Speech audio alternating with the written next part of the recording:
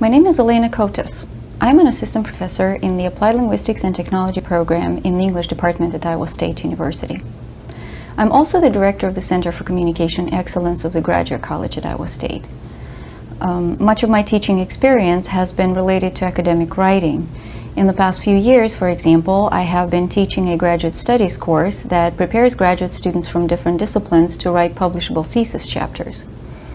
I have also taught an advanced workshop in academic writing, as well as ESL courses in oral and written communication and first-year composition for undergraduate students.